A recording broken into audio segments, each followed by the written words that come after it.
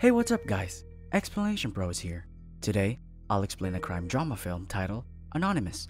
Spoilers ahead, watch out and take care. The movie begins with the main character, Alex, introduces his family. They move out of Ukraine to start a new life. He says they have been having financial instability their whole life. Because of this, Alex decides that he should make money for himself. In every 1,000 clicks he does on a computer, they will compensate him $20. It's not much, but it was his first income. Alex then became more interested in the internet world. He has all the information he wants to learn. The financial crisis, the banks, the vulnerable security of the system, and the need for change. One night, Alex notices that his parents are fighting. To catch some air, he decides to go out and have some coffee. While watching the television inside a cafe, he learns about the criminal group dark web infiltrating the cyberworld. When Alex goes home, he finds his mother crying. He asks her what is wrong.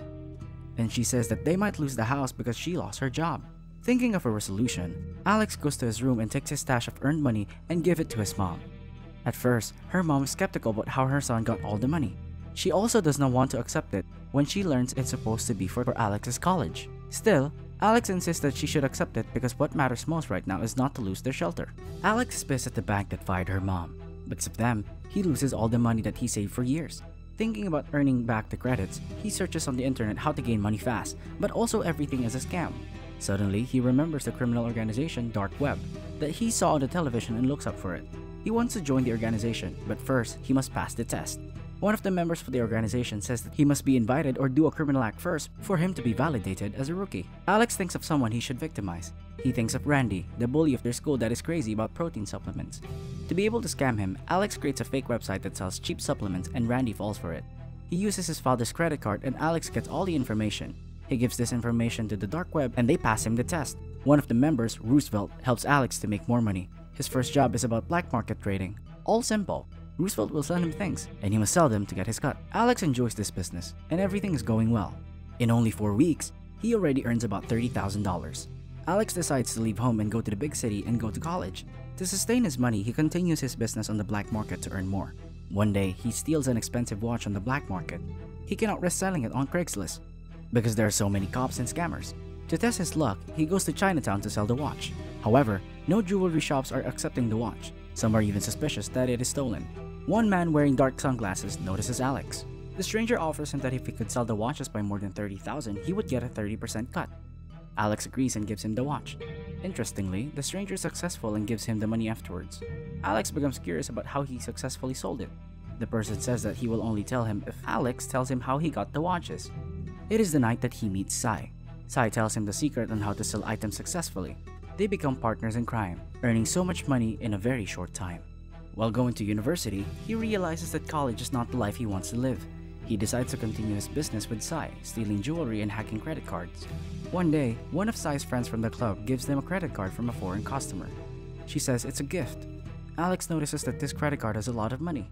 They make a fake ID and successfully withdraw from the bank without getting caught.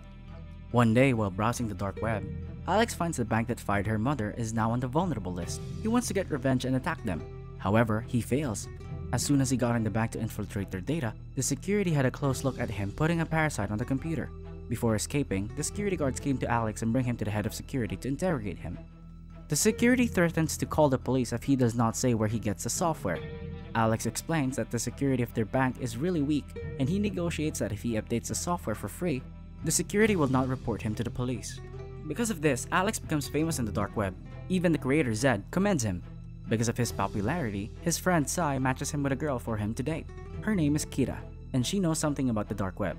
Sai wants to make her part of the team. Interestingly, Kira has more knowledge of the dark web than them. She knows how to create fake credit cards, use Bitcoin, and use onion browsing. These are the things that Alex and Sai have never known before.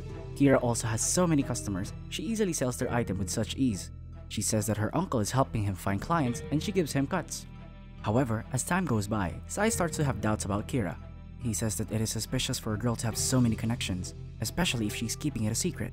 Sai thinks that if she is so good already, why did she need to work with him in the first place? Alex thinks that Sai is overthinking it. One day, Kira asks Alex if he wants to go with her to Hong Kong because there were more opportunities there for their business. While lying down, Sai accidentally overhears this conversation. He becomes much more suspicious of Kira. It is time for their biggest deal of their team. Kira easily found buyers that were willing to buy all of the items in the truck. Before finalizing the deal, Sai steps in and talks to the clients. He says that he wants to build trust, saying that it would be okay if they do not want to buy all the items.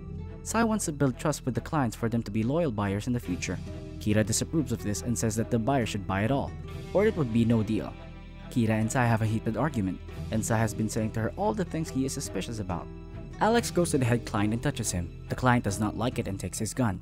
The client fires at the air to warn them. He says that the deal is officially off the table, and if they try to have a deal with other people they know, he assures him that it would lead to chaos.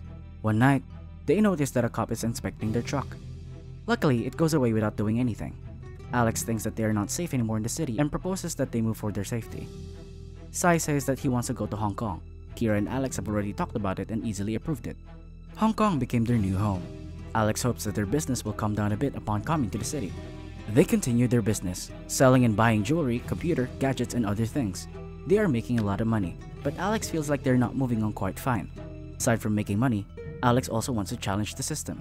He is getting bored of all the same business they are doing. One day, when Sai goes home with a lot of money, he brings it to prove that he still has the skills to buy and sell stuff. When he reveals what credit card he used, Alex becomes furious because he specifically told Sai not to use that card. Alex says that Sai is becoming a threat to their security, and he wants him out of the team. Sai agrees and leaves the house peacefully. He says that their team used to be fun once, and now it is all chaos. To catch the attention of Zed, the head of the dark web, Kira suggests that they should attack all the ATMs in Hong Kong. Upon doing it, they can steal about $2 million worth of cash. After hacking the ATMs, they leave a piece of paper with a print of the logo of the dark web. The government officials notice this and say that they will do everything to catch the criminals. Their plan is successful, although one night, Kira says that she does not want to be part of the team again. She says that the reason why she wants to quit is that she wants to rest for a while. Alex thinks this is ridiculous. While arguing with Kira, he notices that Zed promotes him as an underboss in the dark web and commends him for what he has done. Alex demands to meet Zed. At first, Zed was not convinced until Alex said that it could involve billions of dollars. They meet Zed in some big warehouse. It is very secluded and secure. Inside there, they meet Zed sitting in a wheelchair. Zed says if they are willing to cooperate, they should not make any mistake because he will kill them and all their families and friends if they do.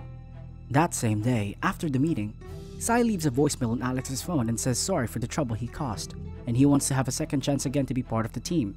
He is at the hotel waiting for Alex and Kira. However, some unknown strangers start to raid their house. Sai is in danger. When Alex and Kira get home, they find Sai in the bathtub, dead and lifeless. They realize that this is the doing of the Colombian man that they have been stealing money from.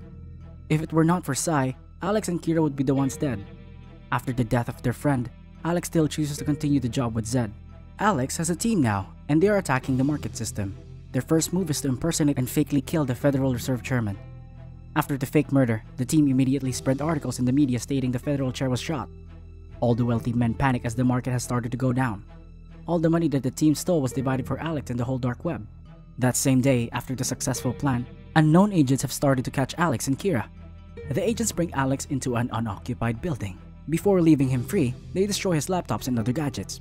Alex does not know who these people are and why they attacked him. To look for Kira, Alex flies to Thailand to meet her in the place they promised. Days have passed. Kira is not there. He feels alone. One day, he decides to go to the internet cafe to check the internet. He uses one of his fake credit cards as a mode of payment. He learns on the internet that the state agents have defeated the dark web. Zed was captured and the state agents killed Kira. The staff from the internet cafe calls the police to report him for using a fake credit card. Alex becomes imprisoned for 2 years. In his days spent in the prison cell, he thinks about getting his simple life back together. After his release from prison, he sees Kira outside the building waiting for him. She is still alive and tells him the truth. Kira's suspicious uncle is really from the CIA. He uses Kira to get closer to Alex and make him do things to make his rank higher in the dark web. All the schemes, the clients were all part of the plan. The CIA aims to get closer to Zed and to end the criminal organization, and they are successful. The state agents successfully track Zed's location with the help of Kira working with Alex. The dark web has come to an end, and these two young hackers have flipped their life from chaos to integrity. Thank you so much for watching. If you enjoyed this video, please hit the like button and also subscribe to my channel for more videos like this. See you in the next video.